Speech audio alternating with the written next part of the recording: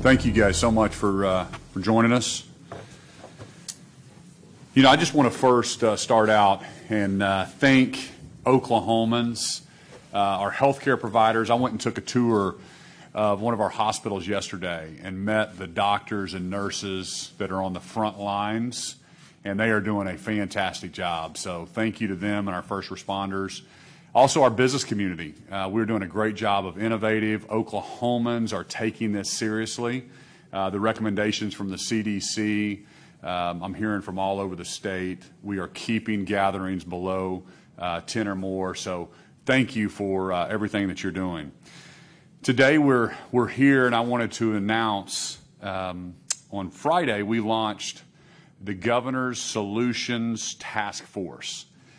This group is made up of experts in their fields and is designed to help us with the comprehensive response to COVID-19. We've created a dashboard with data points that we're gathering on a daily basis. This is up 24/7 now. We are gathering PP&E from all the different hospitals, so we know exactly what hospitals, their lead times they need, and exactly how much PP&E they have in their stock. We are collecting ICU bed counts. We've got the hospitals with their surge numbers. We have ventilator numbers, and we're tracking this on a daily basis. The state epidemiologist is modeling several different scenarios for our state as we're preparing for surges in our hospital use and also all of the available equipment that we're going to need.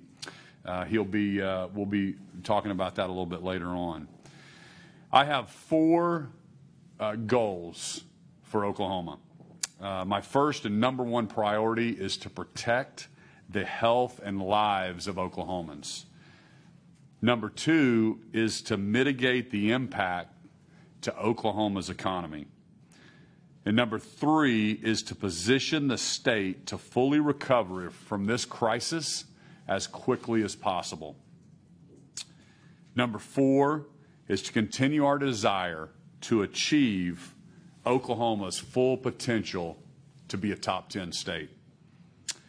Yesterday, I signed an executive order that did three things. Number one, it allowed Oklahoma State University and Oklahoma University's research departments to set up lab testing. Number two, it allowed us to cut red tape to reissue licenses to get nurses quickly back on the job.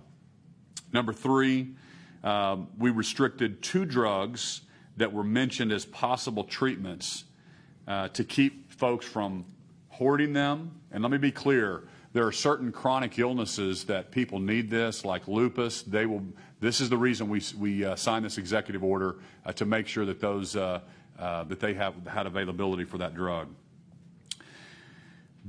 This week we will have 4 mobile testing sites up and running around our state. We will have donation sites up and running for PPE to be donated from our manufacturing facilities, from our different citizens. Unemployment claims we're tracking very, very closely.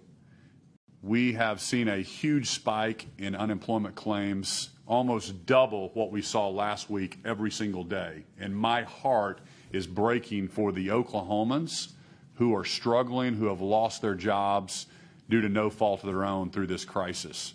So we have waived the waiting period to get unemployment benefits.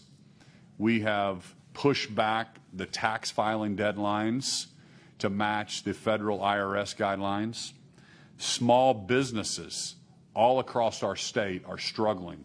So we can announce today that the Small Business Association, you have the ability to apply for low interest loans and also help.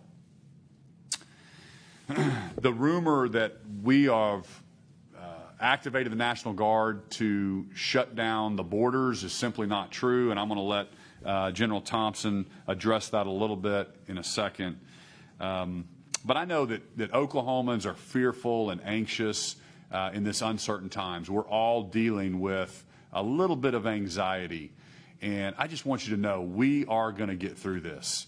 We're going to get through this together, and I just want to encourage Oklahomans to continue to follow the CDC guidelines, the social distancing, the innovation that businesses are doing all across our state. They're doing a really good job. Churches are mobilizing, church online. Businesses are continuing to think of innovative ways to continue to serve their customers while we're still respecting the CDC guidelines. So thank you for that. Continue to innovate. Continue to do that. Let me turn it over to General Thompson for a couple comments. Well, good evening, everyone. And thank you, Governor, for allowing me to be a part of the panel and talk about some current events. It appears to be a lot of interest related to the Guard and the role that the Guard will play as this pandemic plays out. And I just want to assure the people of Oklahoma that the purpose of the Guard, the reason the Guard exists, is to deploy and to help Oklahoma in this time of need. If you allow me just for a moment, just in my lifetime, in 1973 we had a huge prison outbreak in McAllister. The Guard was called out to stand beside correctional officers and Oklahoma State troopers. In 1999, we had the May 3rd tornado. In 1995, we had the Murrah bombing building, which shocked not only America but our country as a whole. In 2005, the Oklahoma National Guard flew over northwestern Oklahoma and dropped hay bales for farmers who are afraid their livestock would starve to death without some help. In 2015, we did the same thing. In 2013, we had the May 3rd tornado, or the May 20th tornado in Moore, Oklahoma, which horribly, horrifically hit an elementary school, and it was heartbreaking. The Guard was there to safeguard that community and serve that community. Less than a year ago, in 2019, the Oklahoma National Guard had up to 500 members on active duty to help the community of Tulsa, Fort Gibson, Sand Springs, to fill sandbags and to walk on levees 24 hours a day to watch the levees to make sure they didn't break and endanger the communities that lived in the vicinity of those levees. And so I can go on, but I won't. My modest point for mentioning all of that is there are two things in common when the Guard deploys. Number one, they deploy when Oklahoma needs us. And number two, from everything from a prison riot to dropping hay out of the back of a helicopter, we are never in charge. We are always there to support the governor or that community in need. And that will be no different here. If the Guard is called out, the Guard is called out to help Oklahomans in their time of need. And I'll yield my time to Secretary Lothridge. Thank you, General. We are indeed taking action, and among those actions, in addition to the 4 satellite locations for testing that the governor alluded to, we will also this week be standing up a new platform in partnership with Google that will facilitate the screening for all Oklahomans. Details on that will be available this week.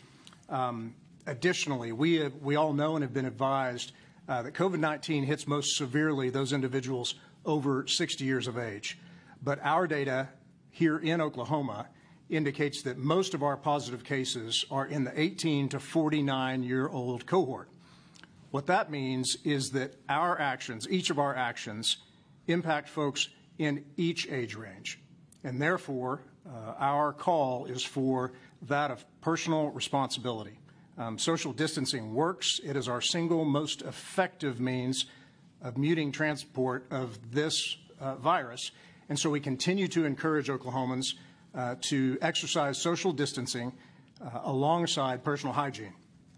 We need everyone to focus on these measures to make sure that we're safe, because if we're not safe, no one is, including our healthcare workers, which Dr. Shrum will allude to in just a moment. If you must go out in the community, either for work or for essential services, be mindful and aware of your risk and your role in helping stop the spread of the disease. We reiterate our crucial recommendation not to visit nursing homes, retirement centers, or long-term care facilities, as these populations are particularly vulnerable, and they rely on us to protect them.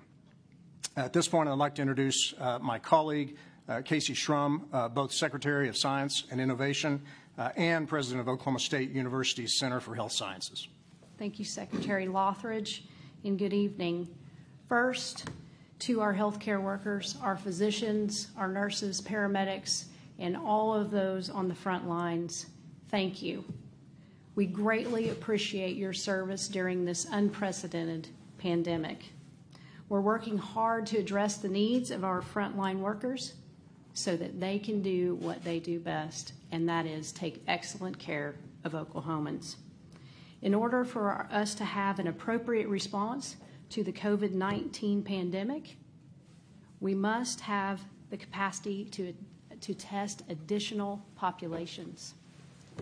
In addition to having adequate protective equipment for our frontline healthcare workers and having hospital beds and ventilators for those who might need them. Through the governor's executive order, we should be able to expand our testing capabilities within the state by utilizing both OU and OSU's research laboratories for testing by the end of the week. If our labs are running at maximum capacity, we will be able to test an additional 10,000 Oklahomans. At OSU, we can run up to 2,000 tests per day and have results within 24 hours. That means we should be able to expand our testing capability by tenfold by the end of the week. Thank you, Dr. Strom. We'll open it up to a few questions. Governor, any more thought to taking further action to restrict businesses? Many cities have closed down restaurants and bars, but some say they're not, and some have actually said they're still taking their lead from you.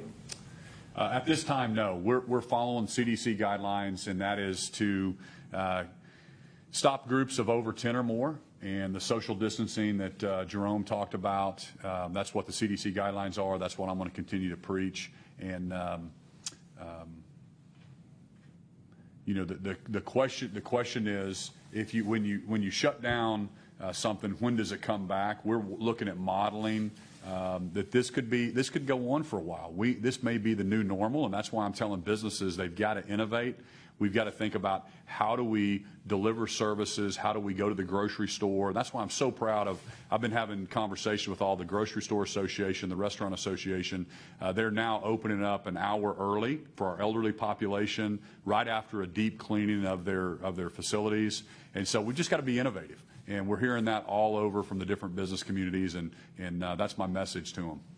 What's the line between social responsibility and the role of the government to say, hey, we need to not do this? Here in Oklahoma City, in Norman, Tulsa, executives there have said we need to close down these certain facilities. At what point does it get to where you have to make that call? I mean, does that make sense?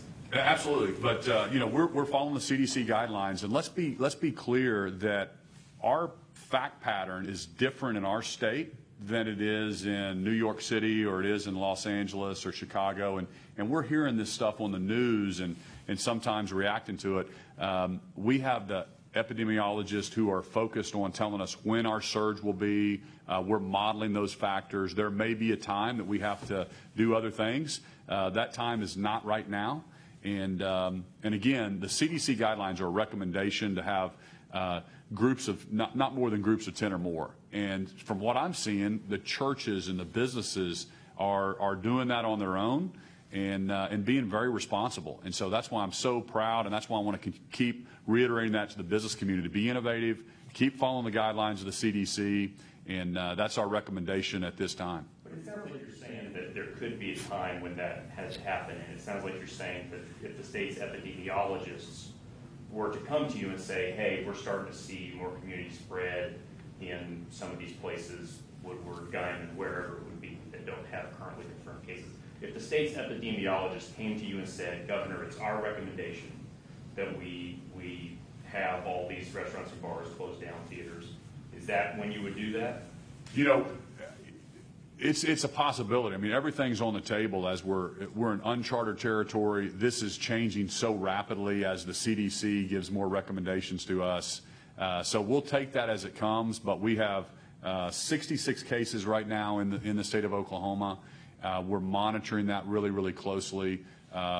what we're focused on is taking those modeling numbers and then forecasting and making sure that we're prepared for hospital, for ventilators, for the PP&E, for all the different, for the hospitals. And so we'll take that as it comes. This is early on in this cycle. And again, that's my message right now to Oklahomans is continue to be innovative, continue to follow the CDC guidelines, and we can get through this. We're going to take some questions from the conference call. If you could just repeat the question so the viewers at home could hear as you answer them. Let's go to Erica. Erica from KWTV, do you have a question?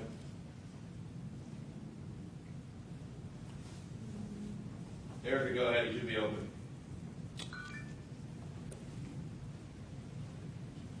All right, we'll work on that. Ben, you got something? Yeah, and this may be a question for Secretary LaRich. You had mentioned that here in Oklahoma, we're seeing some of the more severe cases in that 18 to 49-year-old range.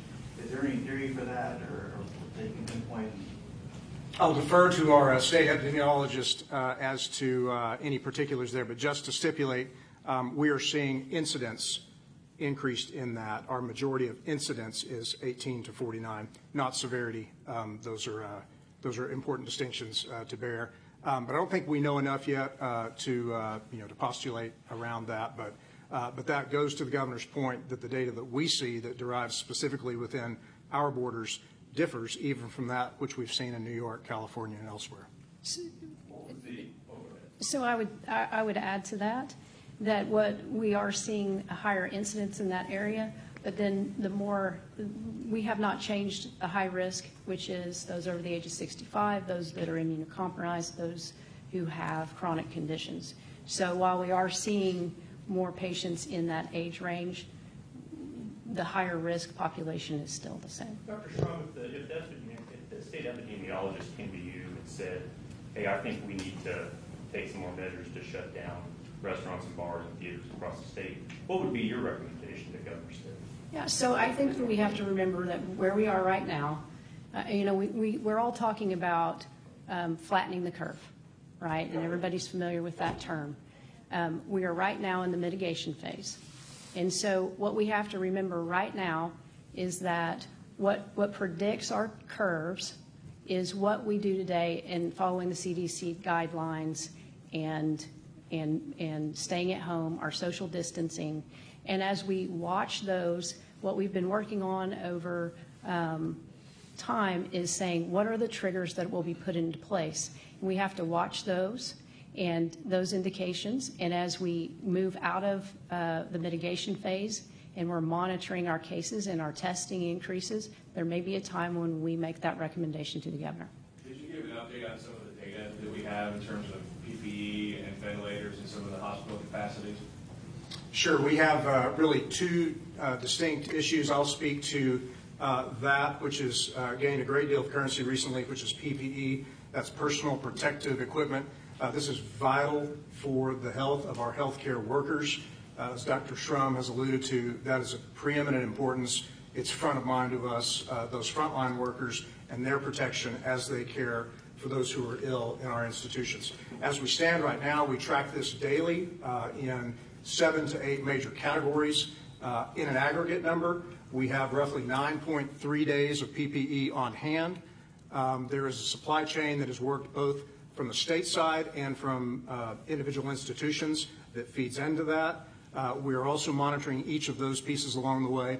But as we stand currently, 9.3 days worth of PPE on hand.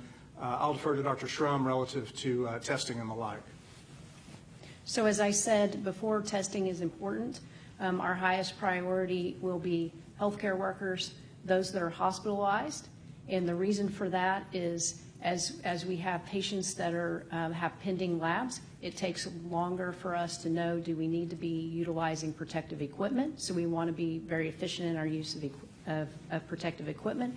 We also want to know if our healthcare workers are exposed quickly. We don't want to have to quarantine them for 14 days.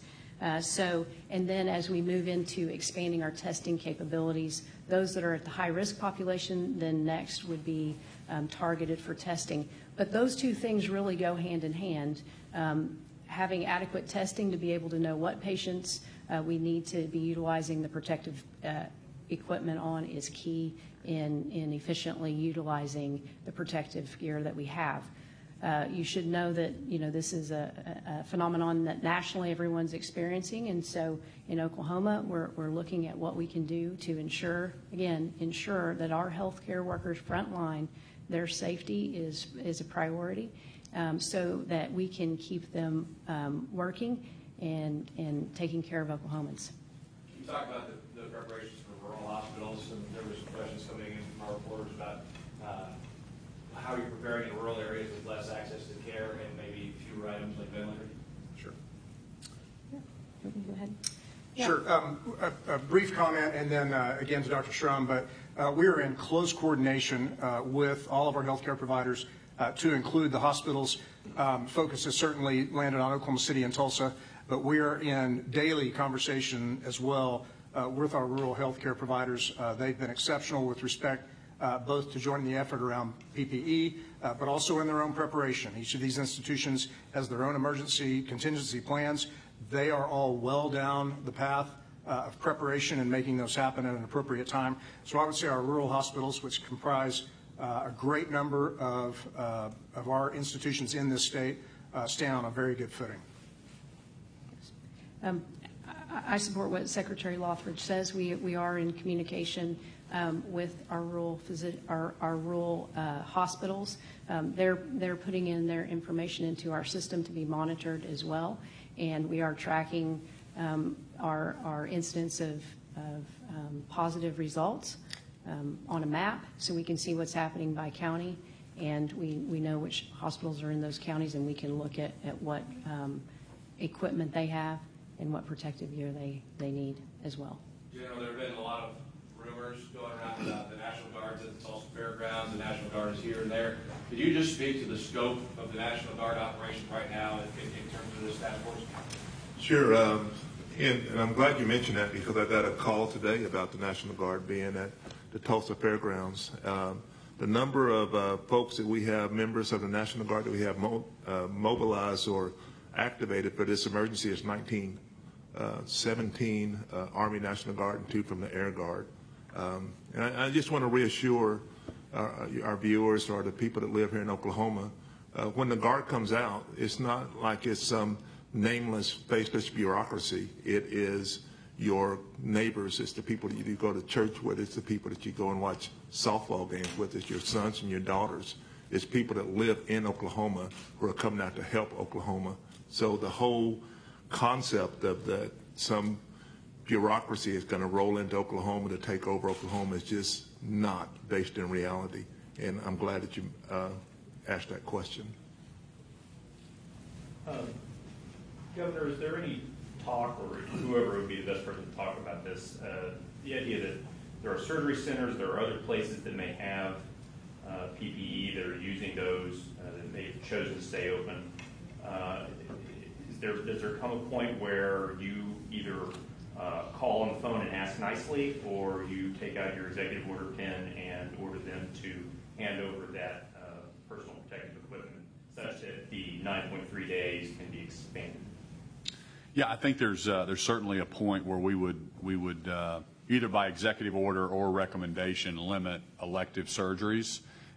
First, you have to make those decisions based on what is our supply of PPE, what is the epidemiologist telling us that we're going to have the spike, how much we're going to need. So there's some data to gather before you make that decision, but that's certainly something that we've discussed. There are certain hospitals that have already limited elective surgeries. So it's something it's something that our team is considering, and we're watching very closely. We have to get our arms around the data. Again, we're going to make our decisions based on the data that's in Oklahoma on what's best for our state. Governor, you mentioned 4 mobile testing sites coming online this week. Does anybody have any details on where those will be located and what that would look like here? Yeah, so the 4 mobile testing sites, I think one's going to be in Kay County around Ponca City, one's in Tulsa, one's in Oklahoma City, and then I believe the 4th one will be in McAllister. Do you, can we get a little clarity on who's in charge of the strategic medical reserve, I guess is what it was referred to the other day, the PPE the state had. I've heard some talk that maybe the U.S. Public Health Service folks have, in their region. Oklahoma is in one of several states in the region for the USPHS. But does the state also have its own PPE stockpile? And then can you speak to how much of that is actually usable? I know that in other states there have been situations where the elastic had fallen apart on masks. Yeah, and I'll let them jump in as well. But so our state does have a strategic supply, and it's owned by the Department of Health. The federal government also has a strategic supply that they will deliver to the states pro rata. We've been in touch with our federal delegation as we've got our first shipment in to help with our overall supply. It's in Oklahoma City. It's at a warehouse. It's under Dr. Schramm. She's in charge of making sure she gathers the need from the hospital. So we're setting up a process to where hospitals can let us know when they're critical. And so she's done a great job. We put together a green, yellow, and red and then we've tiered the hospitals and their need based on their ICUs, based on who they're seeing on positive patients. Let me turn it over to Casey before I mess it up more. That was a very good description. So what we have been looking at is, how do we go about deploying PPE? We want to make sure that we're getting the resources to the right place. We want to make sure we're monitoring that. So we have set up a database, again, that looks like a map. It has all of the hospitals in the state that are in that database. And each of the hospitals, based off criteria, COVID-19 positive cases, nursing homes, how we have identified which hospitals need that the most, those hospitals would be placed in a tier 1. And those hospitals we want to keep on green, which means if a hospital that is a tier 1 falls into the yellow range, we will be notified. And then that hospital, we want to make sure that at this point, we want to make sure that hospital has at least 7 days of PPE on hand. And if they're a level 2, it will activate at different times based on where they are. And so that's a system that we have put in place to monitor the state.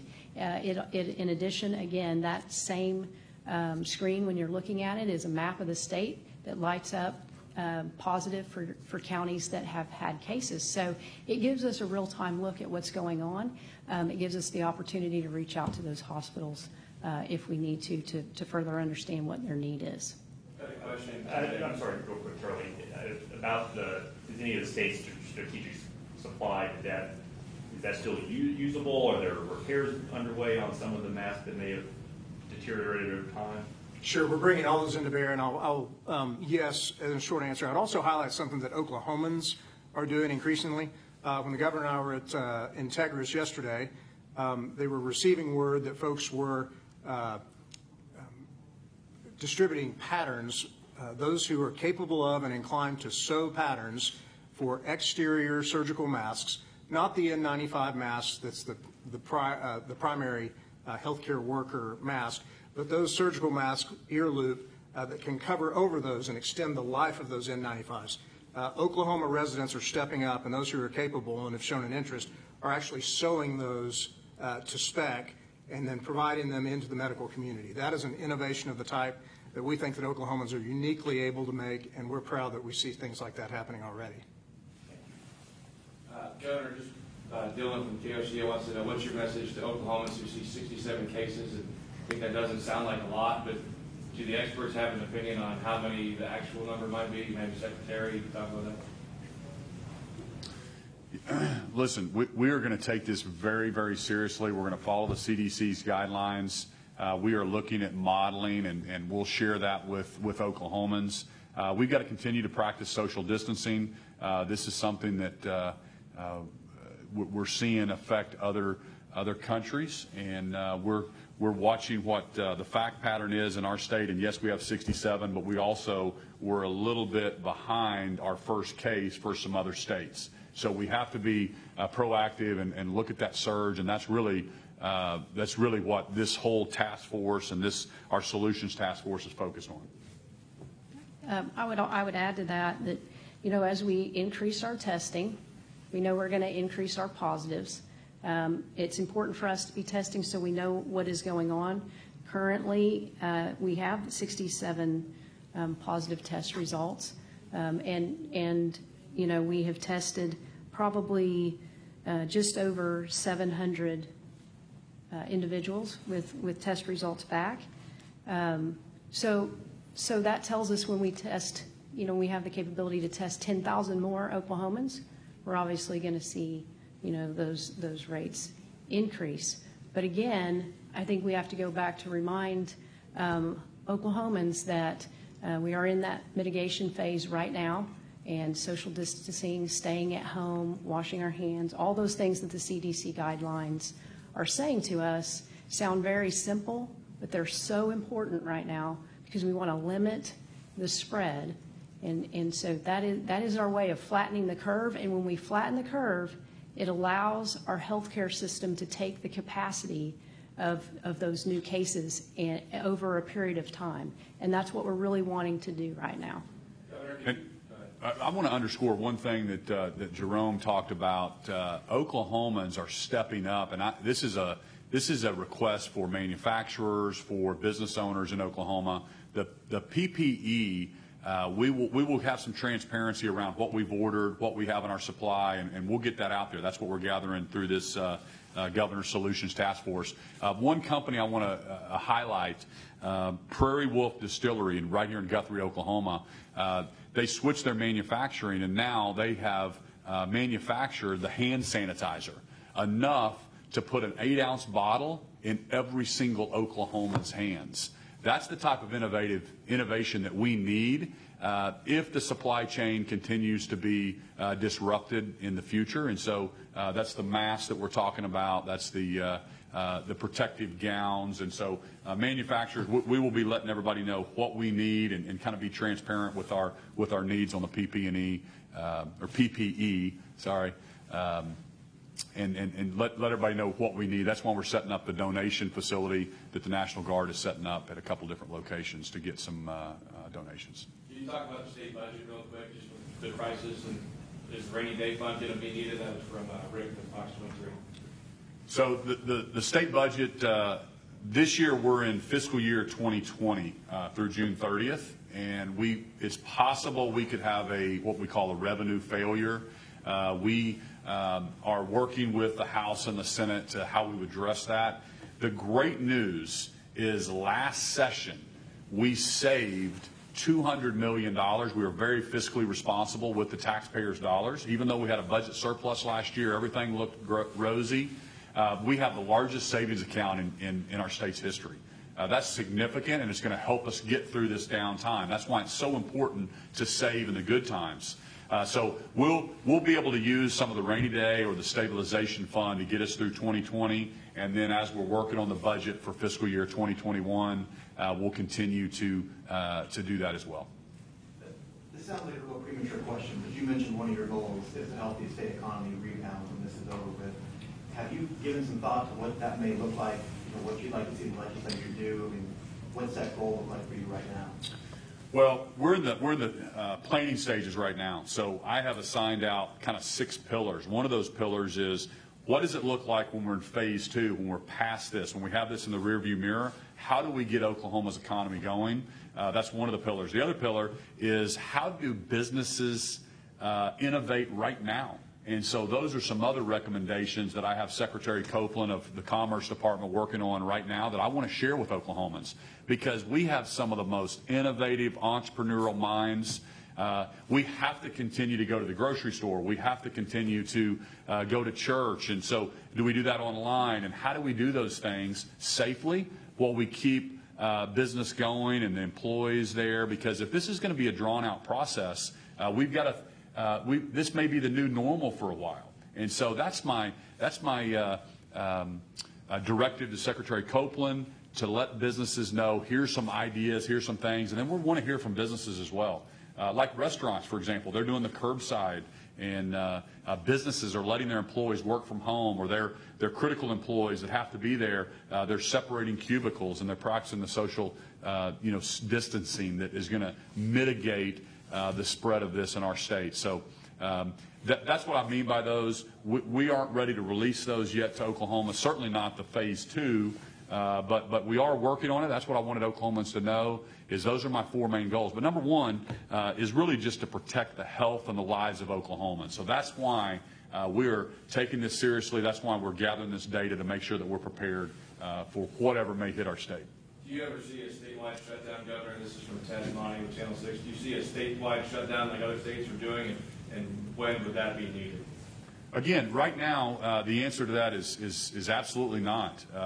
This is something we're looking at the CDC's guidelines, and I know that we're hearing stuff that's happening in New York City, in California or Chicago. We have a different set of facts here. That's why we're getting prepared for what when our spike possibly could be. I'm not saying it couldn't happen sometime in the future, but right now that's not the decision of the state. That's not the recommendation of the federal government or the CDC to mitigate the spread in the state of Oklahoma. There was a change this past week in the state epidemiologist. There was a transition. Can you discuss the impetus for changing people in that role? Sure, happy to. Yes, we had, in fact, what we've done is we have flexed up the State Department of Health. We're obviously in uncharted territory, unprecedented time of emergent response. And so we've actually flexed up the number of professionals, particularly on the epidemiological team, which I won't try to say again. We have flexed up the number of EPIs across the board. And so that includes those who are working on immediate response, and as well those who are working on modeling. And we have, among those things, we have pushed some folks who had previously been working in Oklahoma City out to our counties. It's vitally important. You remember all 77 counties in Oklahoma. We operate through 66 discrete county health department locations, and they need to be touched as well. Those are going to be the places that a lot of Oklahomans come for service, for testing, and we have to make sure that they're getting messaged, they're getting serviced out of Oklahoma City. And so we've actually flexed up, and a lot of folks are taking on new roles, both within our health department. And I would also say that across the state government, folks are stepping up in truly extraordinary ways. And they are taking on roles they've never had to take on before. Their expertise permits it. We've never called it before. People are doing this while teleworking, while working a lot of hours. And so I'm extraordinarily proud of the response of our state agencies across the board and how they've done. But I would highlight that EPI team within our State Department of Health who have really answered the call in the last days. Governor, you talked to President Trump about the supply chain nationally. They're saying grocery stores have been depleted. Do you want to say anything about what you've heard on that and tell Oklahomans what they need to be buying and not buying? Well, yes. So President Trump specifically told the governors in several different calls that there will not be a disruption in the supply chain for groceries. So the manufacturers will be in business, the distribution chain, the big box stores. So there's no need for Oklahomans to stockpile, months worth of anything. And we've heard about toilet paper and the different stuff. But that supply chain will not be disrupted from the federal level. That's straight from the president. So you do not have to worry about that. We will not be closing grocery stores, or from a national level, President Trump will not disrupt that supply chain. Last question right here, Ben. Governor, I know you said that, compared to some other states and cities, our numbers may not be quite as high. But just to reiterate, this sounds like this week testing is going to ramp up quite dramatically. So we're expecting to see quite an increase. I guess this is a question for the Secretary as well. Quite an increase in the number of positives this week. Is that your expectation this week based on the increase in testing we're about to see? Sure. Yes. The more we test, the more positive we're going to get, and we're tracking that closely. And that's the reason we have the modeling in place. And but sure, we're going to get more positive tests in our state. You said modeling. You probably won't say a number, but you have a ballpark of what you're expecting, that the police reassure Oklahoma, say, we know this number is going to be hit, or this is where we're going to be? We are looking at modeling. We don't have a specific target amount that we're expecting to come back. You can look at what we've currently tested to our positives, and we expect, cases will increase. You can look at other states where over a period of 6 days, cases doubled, or 2 days, cases doubled. We need to, after we get a good pattern of testing, we get these 10,000 tests, we'll be able to see a little bit clearer how quickly we anticipate that our cases are increasing. Thank you, everybody.